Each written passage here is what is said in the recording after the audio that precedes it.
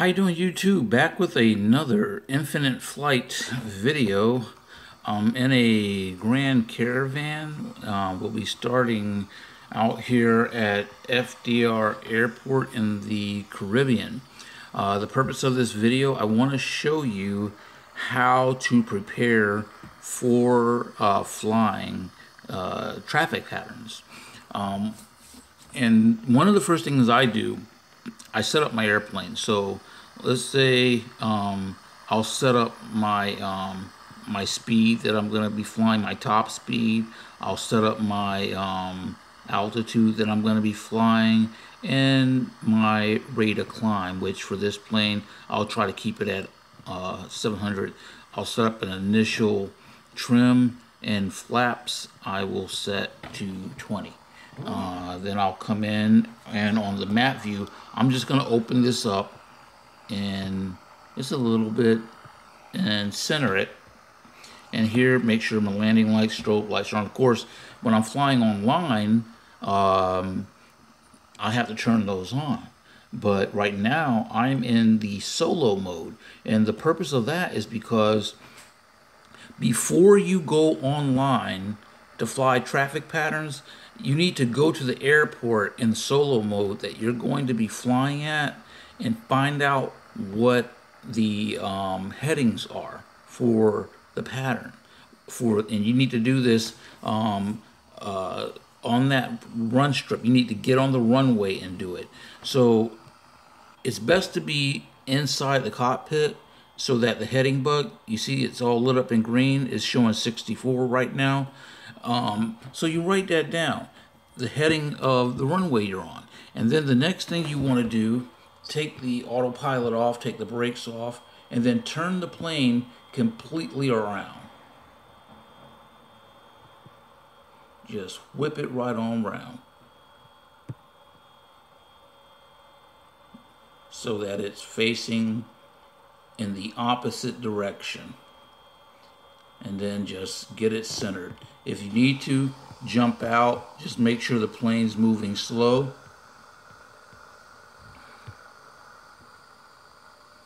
Here it's easy. We can use these center stripes to get one wheel on one side and the other wheel. Do the best you can. We are not perfect, but we're going to try to get close. And then once you start to get centered, just hop back in, and there you go, we're centered. There you go. This is the reciprocal. It's 244. Okay, and then you want to face the plane to the left, and make sure you write down these headings. Okay,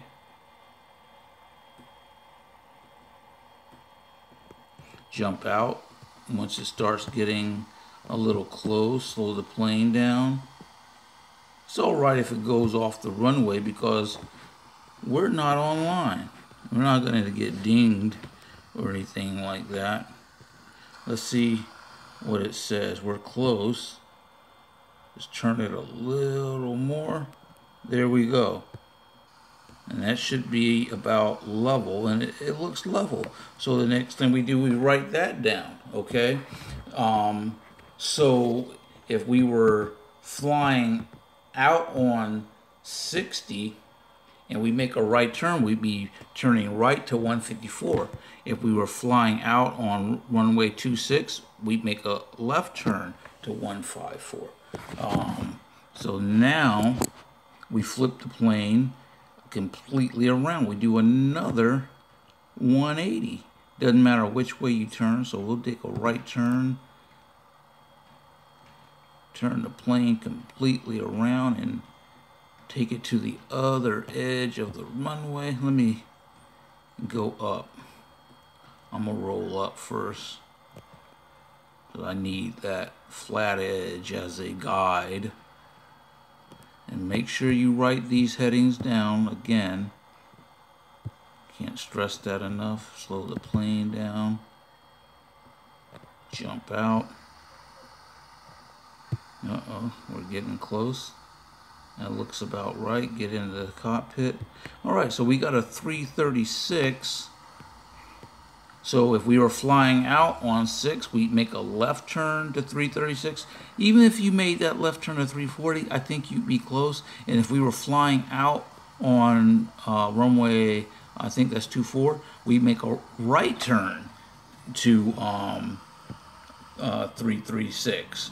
So now we have all of our headings. If we fly out on 24, the reciprocal for the downwind leg is the heading of the runway in the opposite direction, and vice versa for runway 6. So now you're prepared. You're ready to fly those traffic patterns. So what's left for you to do? The other thing I would suggest is that if you're going to be flying traffic patterns to get your landings up that you need to get the to maintain your ranking, is that you use one of two planes. The two planes I suggest are the SR22 and the Cessna 208. So let's start with the SR22. What you want to do is in the Google search engine is type Cirrus SR22 takeoff speed. Once you've done that, you want to scroll up until you find this at the top, www.netefb.com. You want to click that link, and this is the PDF file you need. It's going to give you everything you need about all the different types of takeoffs that you could encounter that are pertinent to infinite flight. And that's ironic because this is real world stuff right here. And it's also going to give you traffic pattern information as a bonus. Okay, and then it's going to give you your landing speed information. You need to study all of this and learn it. This video is not about what AGL stands for or what KIIS stands for. It's not even about what VR stands for. Those are separate things. I talk about these things in another video, but you need to learn aviation terminology. Okay, next, the Cessna 208. I don't mean to be rushing. If I am rushing, I apologize. You can always refer back to the video, but I don't want the video to get too long. You want to type in Cessna 208 takeoff speed. You type in, you hit the first one. Let me show you that again. It's atlasaviation.com. Type that. Tap it, I should say. And the Cessna Grand Caravan V-speed recommendations are going to come up with the flap recommendations. Okay, you're going to have your takeoff speeds based on weight and your landing speeds based on weight. What more could you ask for? You don't need the checklist information. That's for real world pilots and for other pilots that may be doing high level simulation. You need this first page right here, and you need to study it. Again, you need to know what the V speeds are, because you can actually start noticing these things happening in infinite flight. Infinite flight is extremely realistic. The stall speeds work. Try it. You'll crash. So the one thing I want to share with you, the reason why I suggest that you use the SR22 and the Cessna 208 when you're doing your online traffic patterns, and this is for people who are trying to get their landings up. I'm going to show you my stats for a moment so you can see what I'm talking about. Let's go online.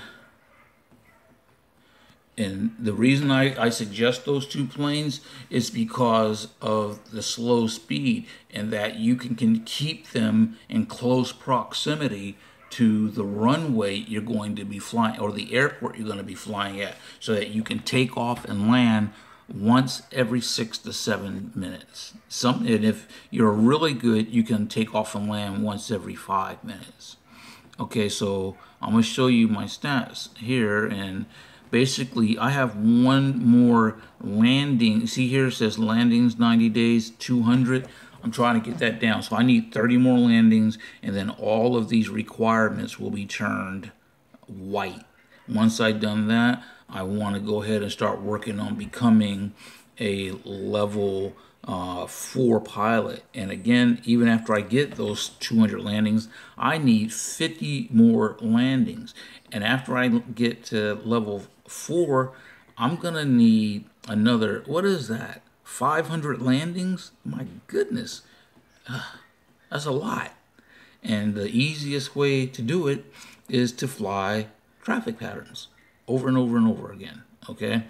And then every once in a while, you can just do a long flight to complement that to get extra XP, the experience points. So that's what I have for you.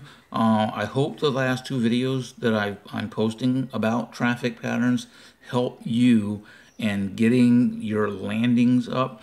Seeing such a huge number of landings for some people can be a lot, especially those of us who do mobile flight simulation as a hobby but don't have a lot of free time. So please subscribe to my channel, and I thank you for the support I've been given thus far. And leave a comment, and if you have any questions, don't hesitate to ask. Thank you.